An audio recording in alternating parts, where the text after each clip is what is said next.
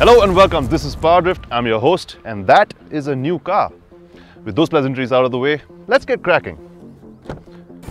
Hold on, this is where I usually start the review from. Let's shake things up a bit.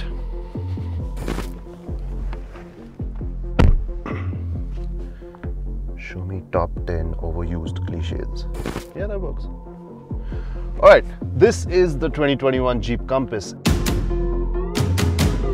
I'm going to use a cliche that I just found. Actually knew about it all along, but don't judge a book by its cover.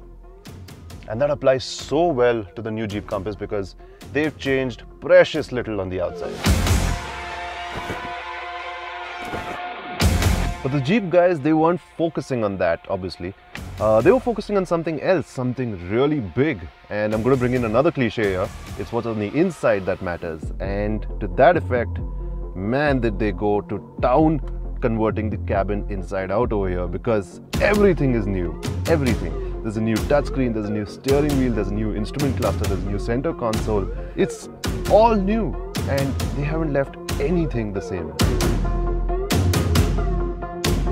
What I really like is that there's substance to this transformation. It's not just faff. Take this 10.1-inch touchscreen for instance. It doesn't just look good, it's easy to use, fluid and responsive. And it even has wireless CarPlay. Now I just need an iPhone. But wait, you can get all of this easily off of a brochure.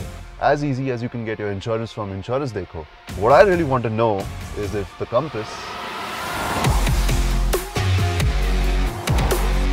drives well. Keep in mind that not a lot has changed about this Compass, mechanically that is.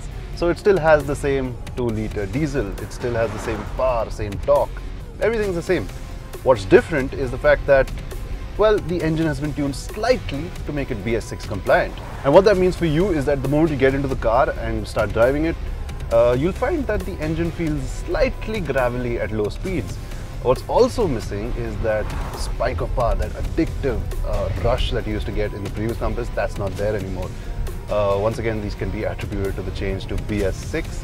So the engine, it pulls a lot more linear now. It's a lot more, it wants to be smooth and it wants to be calm, but the gruffness gets in the way. Now there's another part to the Compass's story which has two sides again. On the plus side, on one hand, it is a quick car, no doubt about that. 0 to 100 comes up in very little time. On the other hand, you wouldn't want to push the Compass this hard because the moment you do, you realize that the engine just gets really gruff, just like it did at lower revs. That's a bit of a downer. As for the 9-speed torque converter, it is a nice gearbox, no doubt about that, but at the end of the day, it's not the fastest either. What you will notice about it is that when you are out on the highway and you need to make a quick overtake, expecting it to go down 2 or 3 cogs instantaneously, that doesn't happen all the time. Say in city traffic or just when you're cruising, it's perfectly fine. What probably doesn't help is that there are 9 cogs to choose from. That's a lot. Do you need so many?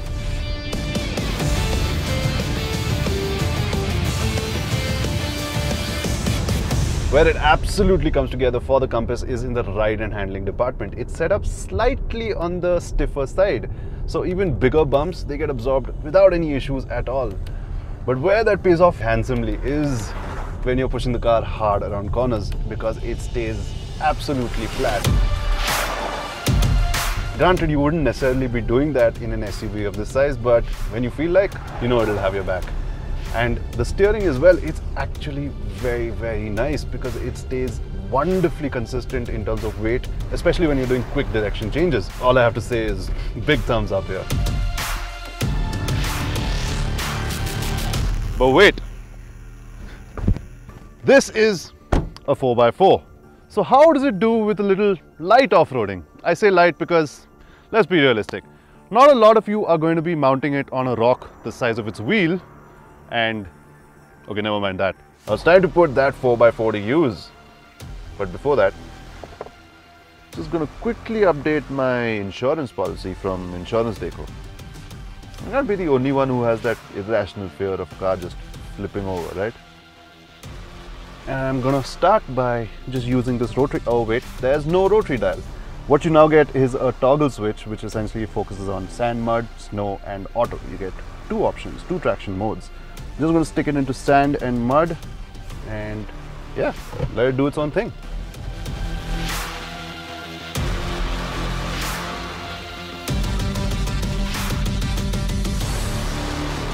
Now, what you need to keep in mind is that the Compass that I'm driving right now doesn't come with any off-road specific kit. It's all just normal. So to that regard, the car is shot with Bridgestone Turanzas. These are normal everyday road going tires. On top of that, the suspension, it hasn't been tuned specifically for bad road. It's just been tuned for our normal roads, and that's to be expected. But even the ground clearance, it hasn't been jacked up or it hasn't been raised significantly so that we can go off-roading like this. It's just normal. But I'm not worried in the least because I have 4x4, and that's pretty much all the reassurance that I need. Non-roads like this one, yeah, not an issue at all. I may be looking like I'm bouncing around a bit, but genuinely speaking, I'm quite comfortable. I can pretty much do this for an extended amount of time for sure. And honestly, the biggest saving grace is that no matter how hard or how heavy or how bumpy these roads look, I haven't bottomed out even once. That's good.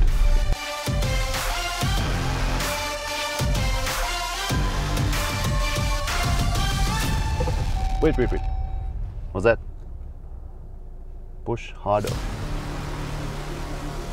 Hey, captain's orders. I'm just going to switch to auto, 4-wheel drive lock, and just for fun, let me just put this traction control off. And we're off.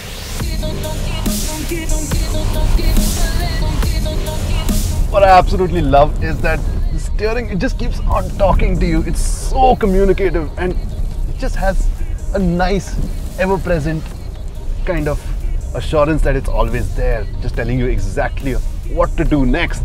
Wait, this is sounding more and more like my wife, but you get the point. Seriously though, hard, bumpy roads that you're likely to encounter, is just not a problem for the Compass at all. It's hardy enough, it's rugged enough, and what I really like about it is that the suspension can take whatever you throw its way.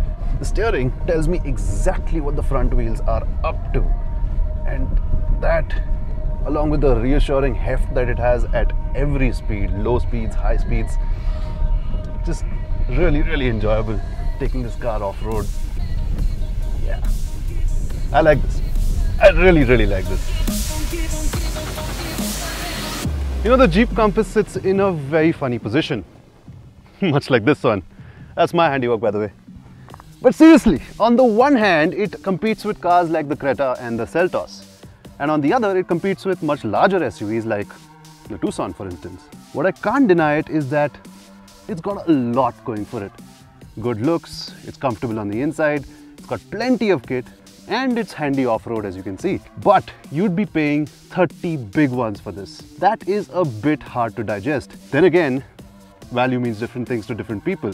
And if you want an SUV that can pretty much do it all and park like this while at it, the Jeep Compass needs to figure on your list.